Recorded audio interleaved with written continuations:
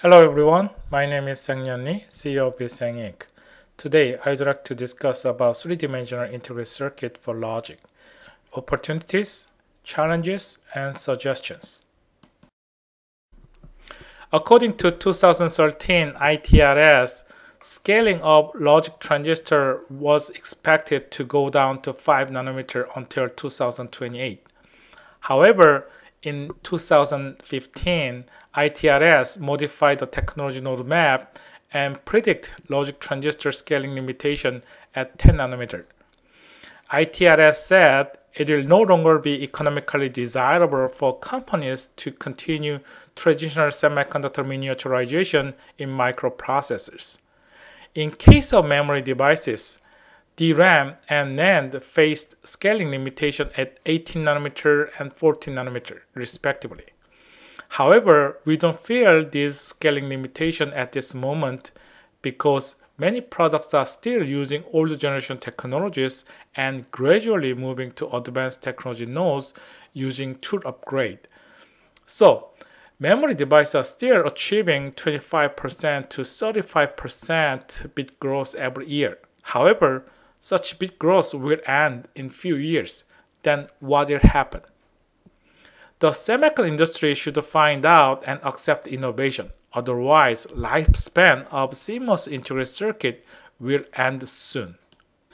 Okay, let's check cost reduction of logic process technology. For your information, logic process is being used for application processor for smartphone, CPU for your personal computer, GPU for gaming, DSP, FPGA, ASIC, system on a chip, and etc.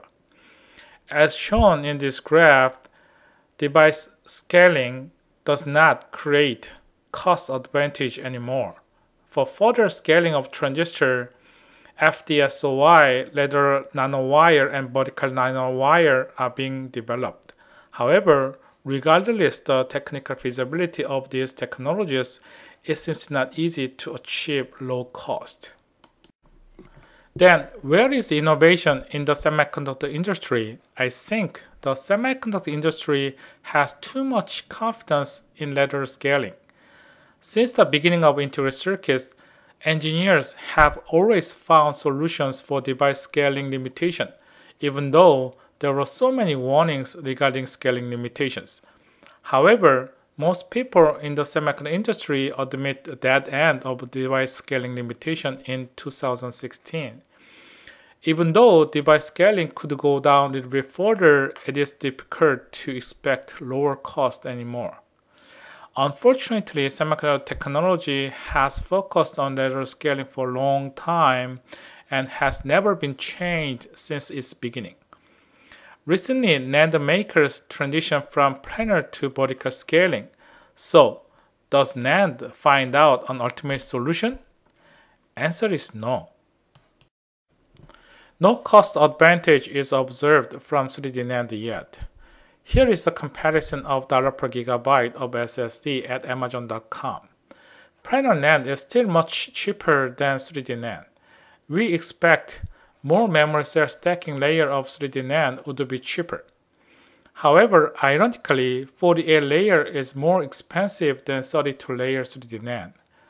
Recently, Toshiba SanDisk introduced 64 layer 3D NAND. People expect that 64 layer could achieve price parity with the planar NAND. However, no cost per bit information is available in public. If we compare Samsung and Intel 32-layer 3D NAND is more expensive than Samsung 32-layer 3D NAND. For the time being, Samsung takes good profit at the high-end SSD market with 3D NAND because 3D NAND has better functionality and reliability compared to planar NAND. However, such an advantage will be disappeared as other 3D NANDs come to market. In addition, 3D NAND need 3 to 5 times more fab investment compared to planar NAND. It means problems with the semiconductor manufacturing get worse. So 3D NAND is still in maze and no one knows when 3D NAND will be cheaper than planar NAND. Okay, let me explain semiconductor domains first. At the transistor level, FinFET is being used because it is difficult to scale planar transistor considering leakage current. 3D IC implement transistors on top of other transistors regardless type of transistor. If we compare 3D transistor and 3D IC, they are totally independent. 3D IC could utilize planar or 3D transistor.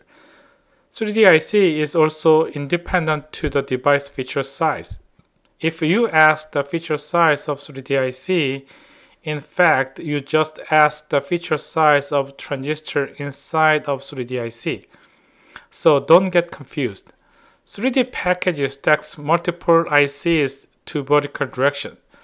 3D package is also independent to the type of transistor and IC.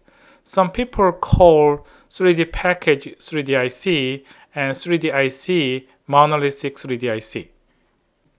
Here is cross-sectional view of a logic integrated circuit. There are at least 15 to 20 different transistors on top of silicon surface.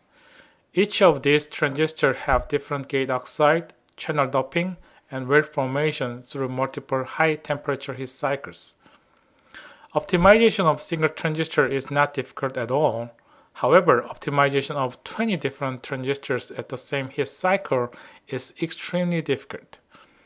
On top of transistor, there are multiple metal interconnect layers, which are very important to carry electric signals. Processing temperature for back end of the line is strictly limited to 400 degrees Celsius. When Loigc IC on top of Loigc IC is being considered, there are many challenges as shown in this picture. Among these, low summer budget and cost should be the most critical challenges. We should ask if 3D IC is cheaper than 2D IC and if it is technically feasible. Will 3D IC work? Technically, it is extremely difficult to implement Loigc IC on top of Loigc IC. In 1980s, many Japanese companies, research institutes, and universities had extensive work on 3D ICs. Unfortunately, they were all failed. Since then, many works on 3D IC have been done. However, all these works did or are doing similar mistakes.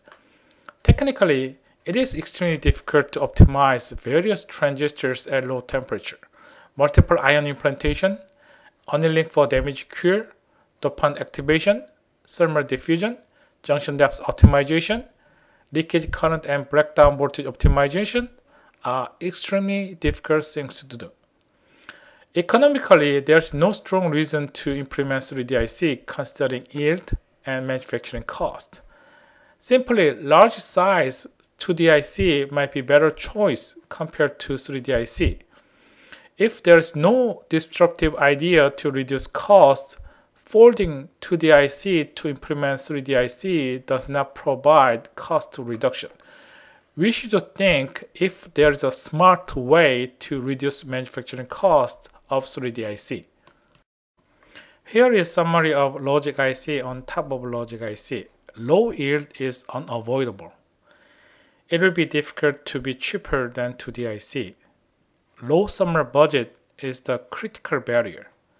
Manufacturing complexity increases. Considering all this, it seems difficult to defy scaling limitation with Loigc IC on top of Loigc IC. So, instead of chip-level 3D IC integration, we should consider system-level 3D IC integration in order to find out low-cost and high-performance solution. Here is system-level integration of 3D IC, which combines Loigc IC with on-chip and off-chip memories. It implements memory cells on top of Loigc IC. Unlike Loigc IC, which needs 15 to 20 different transistors, the memory cell needs only one transistor type. So, it is technically feasible to optimize the single transistor at low temperature. Why system-level integration of Loigc IC with memory is important? Most high-performance logic products strongly depend on on-chip and or off-chip memories. On-chip memory is the #1 functional block in most high-performance logic products. More on-chip memory provides better performance because on-chip memory is about 10 times faster than off-chip memory. Embedded memory could reduce power consumption up to 75% in the memory subsystem because no I/O is required between CPU and off-chip memory. On-chip flash memory will be a critical portion of Internet of Things for large data storage, fast data access, low power consumption, security upgrades, and small form factor. The graph shows Intel's on-chip SRAM cell size. X-axis shows technology feature size, and 2 y-axis shows cell size with different units, one with micrometer square and the other one with F square, where F means technology feature size. SRAM used to be 100 F square at 100 nanometer feature size. It now becomes more than 300 F square at 14 nanometer feature size. It means SRAM becomes inefficient. At 22 nanometer node, 3D DRAM could install 100 times more memory cells compared to SRAM. This yield map shows feasibility of memory on top of Loigc IC. It is important because wafer was successfully implemented at below 400 degrees Celsius at a conventional CMOS fab. 3D memory shows excellent characteristics and reliabilities. It is clear that lateral device scaling faces its limitation, so vertical scaling is the only option for the semiconductor industry. For a long time, semiconductor industry is searching for the solution for vertical scaling. Unfortunately, all failed. 3D NAND successfully started mass production. However, we don't see cost advantage from 3D NAND yet. In case of logic, it seems extremely difficult to implement Loigc IC on top of Loigc IC at low temperature. In addition, cost reduction will be another important challenge for 3D Loigc IC.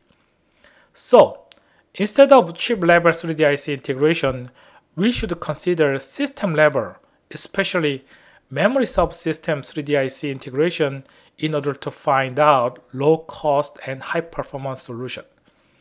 It will create a huge value for logic products. 10 times reduction of standby power consumption compared to SRAM. 75% reduction of active power consumption from memory subsystem. 10 times fast access time compared to off-chip memory. And 100 times more cell densities compared to SRAM. So system-level 3D IC integration of Loigc IC with memory will defy the scaling limitation of logic products. That's it for today. Please feel free to share this video. Thank you very much.